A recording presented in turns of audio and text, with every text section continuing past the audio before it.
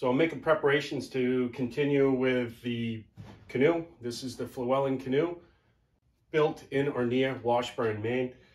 The entire interior needs to get stripped. It's very thick varnish, and I've done some test areas, which you can see here.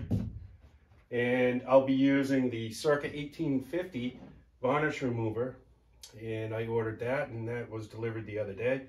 And I'll also be using the heat gun, primarily the heat gun, because in the test strip, the varnish remover did a great job. It's just that I'm going to have to use a lot of product, so I'm going to take off what I can with heat and a putty knife and gently scrape away the varnish, and then I'll do a full canvassing with the varnish remover and really scrub that in and remove that material. And I think that's going to yield the best product in this case. And then follow it up with some steel wool with the stripper as well, to really get into all the nooks and crannies, and some specialty tools to get into the tight areas. So first things first is getting off the outwales, and I'm going to leave the outside skin on until all the stripping operations are done. So I'll show you exactly how I do it using heat and also with the varnish remover, and that'll be just about it for the interior.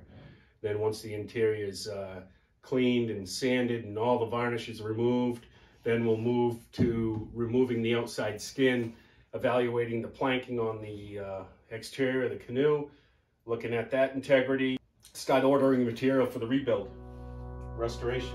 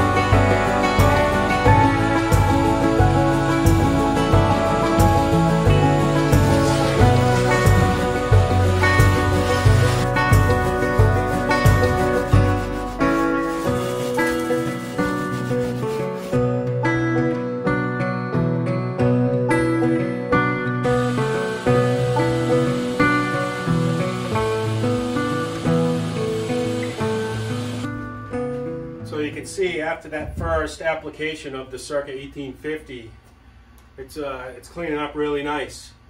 I don't think I would have had those results with the first application of the varnish remover without first removing it with heat. So it's going to be a tedious process, just going to keep going. I'm going to finish this quarter here by applying more stripper, and I'm using a brass brush, being gentle to get into these crevices, and then using my teardrop scraper to really detail the varnish removal in between these tight spots, in between the half ribs and the full ribs. So just gonna keep going like that, applying, scraping, buffing, and then sanding out, and then vacuuming out the debris, and until the whole boat's done. Circa 1850 works like a champ though.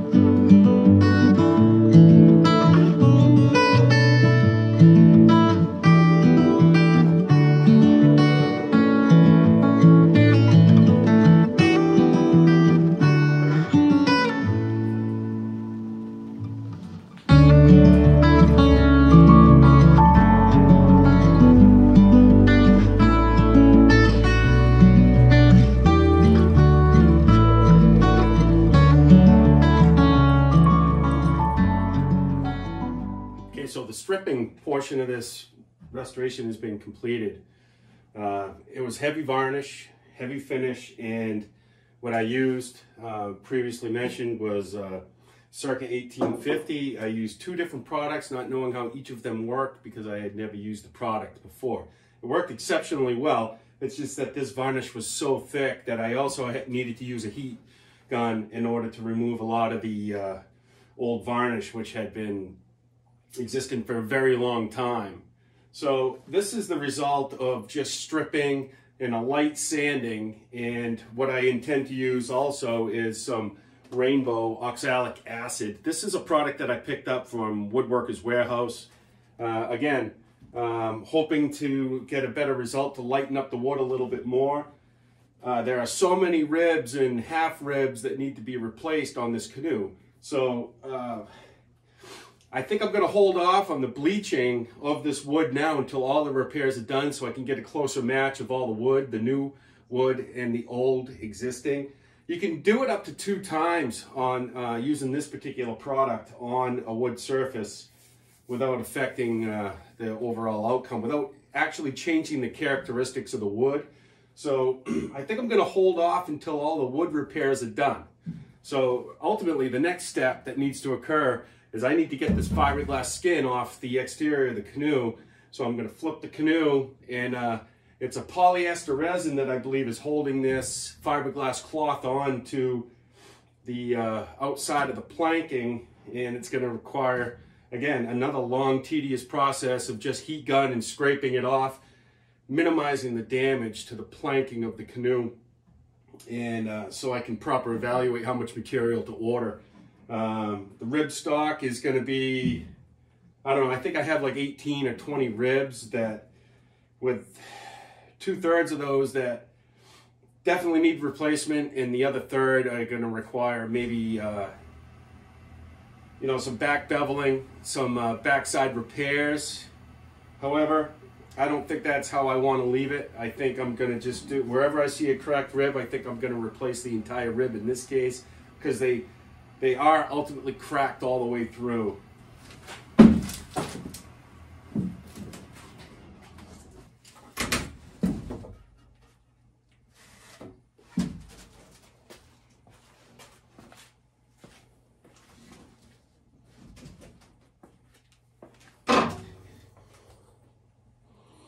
Okay, so now that I have the canoe turned over, I have access to the full exterior surface of the canoe.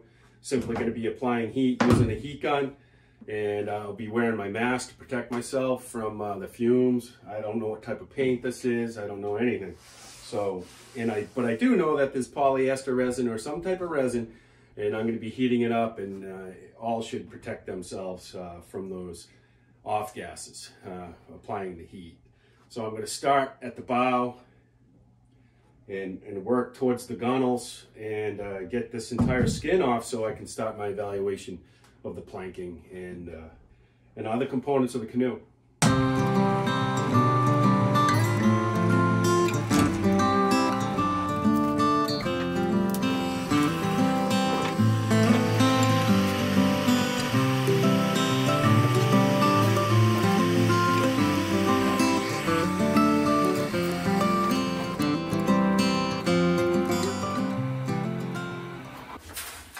Okay, so as you can see, I'm in the process of removing the skin from the canoe.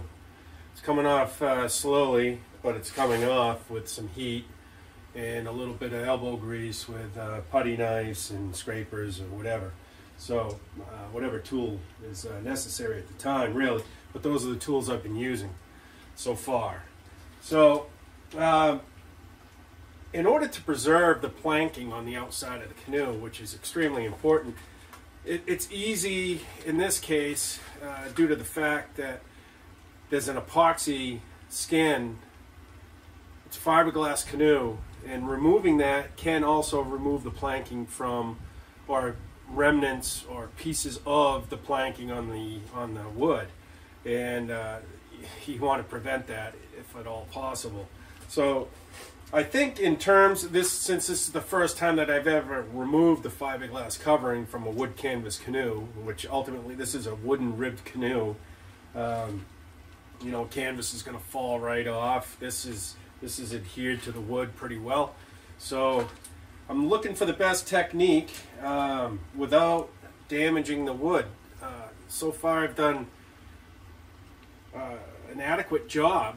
There are some areas that will need to be filled that I've gouged a little bit. However, I'm just thinking about it, and I think my next process to help expedite the removal of the skin is going to be creating a seam down the entire length of the bottom of the hull, removing down to the bare wood the fiberglass material, and then scraping and applying heat and then scraping down to the gunnel side, vice coming in the upward direction, which I have, and sideways direction, which I have been doing.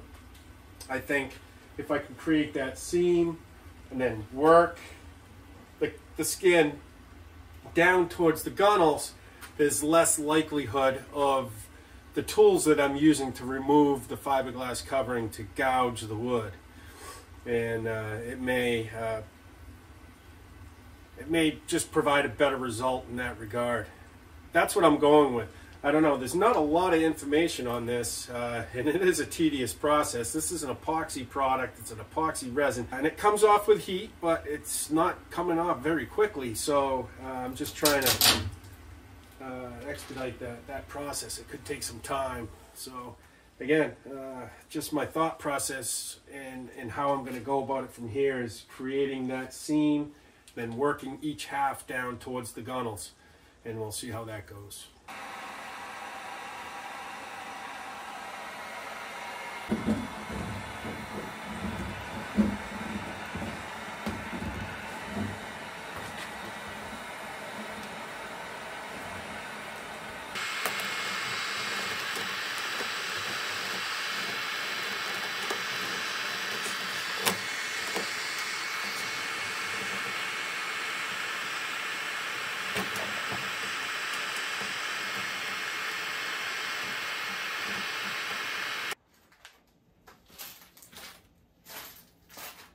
So I've created my seam all along the bottom side of the center line of the hull. And my strategy is going to be to peel it downwards from each center line to each starboard and port side gunnel. The other thing I've realized too is this paint is so thick, and I'm dealing with 4 layers of fiberglass, both on the bow and stern. So what I've determined is I'm also going to be removing all the paint. And I'm just going to be using my heat gun and scraping that off, because I need to identify where the layers end. And it's just, in order to successfully take off the fiberglass without damaging the planking and preserving that as much to the maximum extent, I need to take all the paint off too. It's coming off pretty decently with the heat gun. It is pretty thick paint. Also, the other benefit of removing the paint is that the heat from the heat gun is more effective in delaminating the fiberglass from the hull.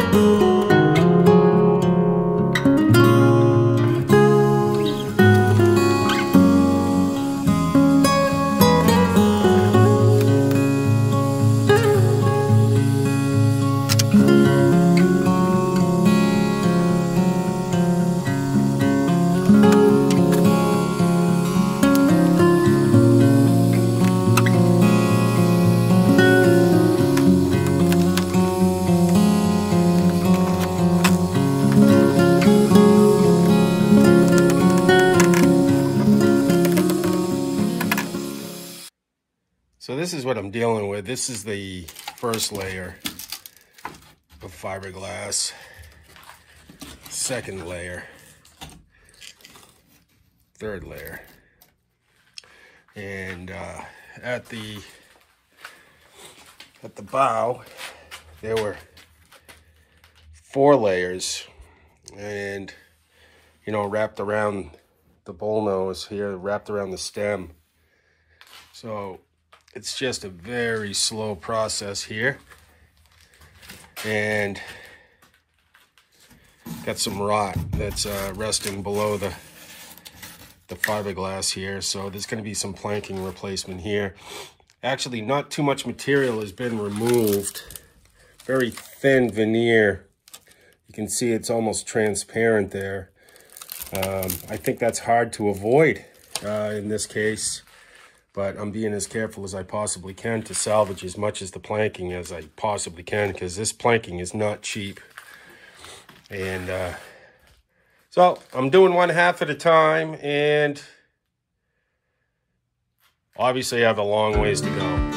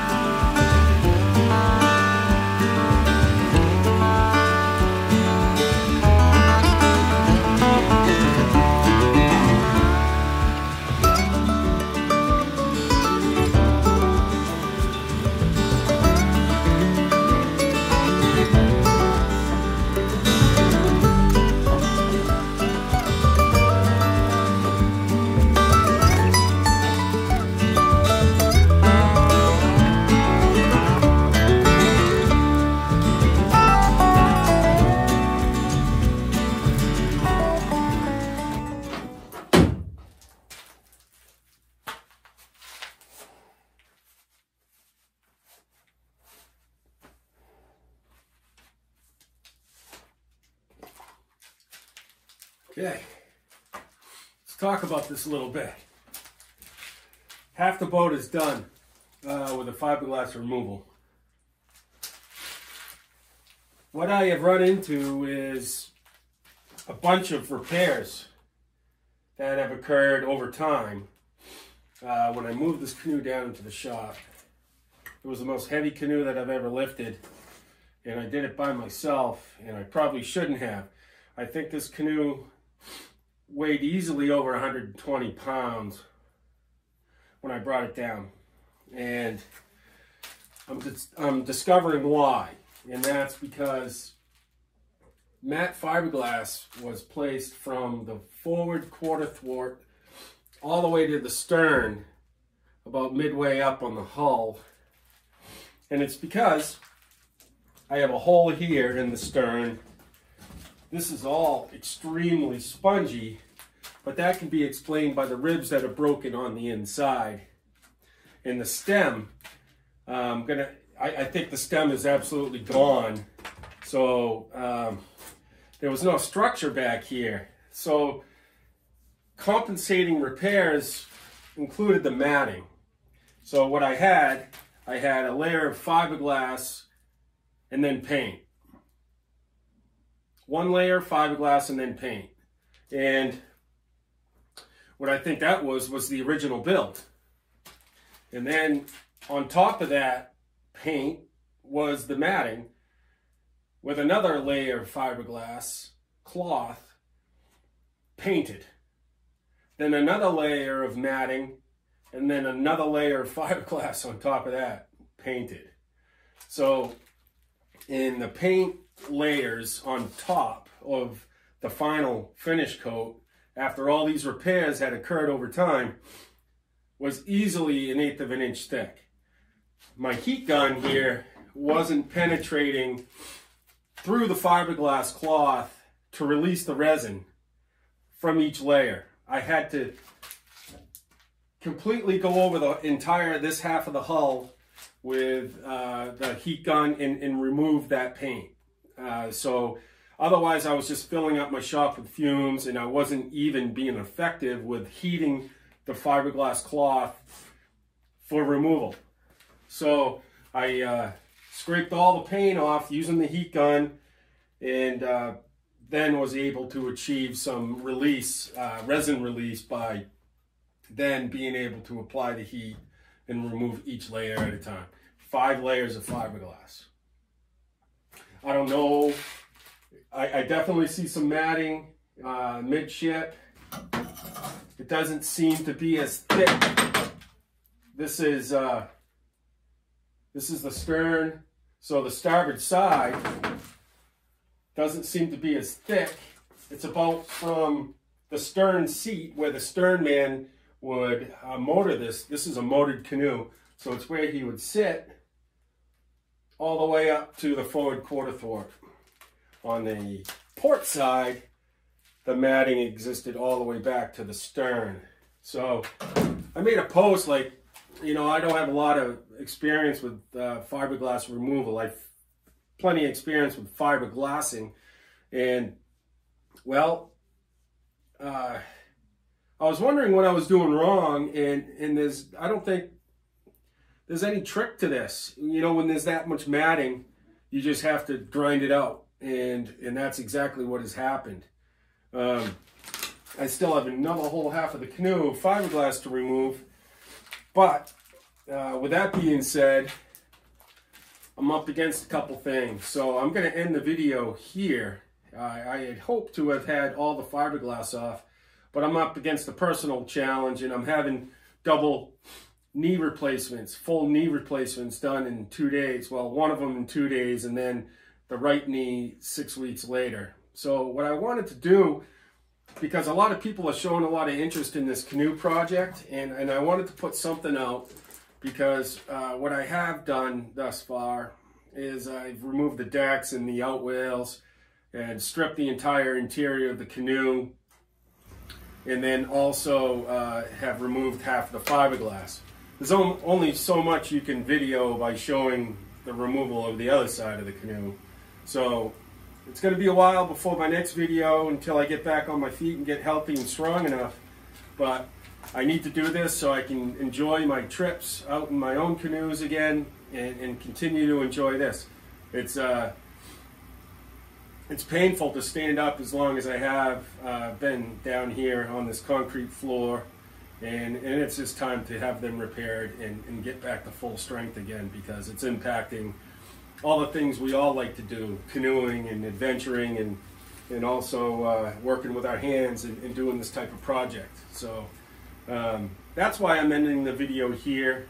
No sense in showing the removal of fiberglass on the other side of the canoe, because I've already shown what I've done here and the process that I used for the removal here. There's probably better techniques or methods. You know, with the sandwiching aspects of what I found here,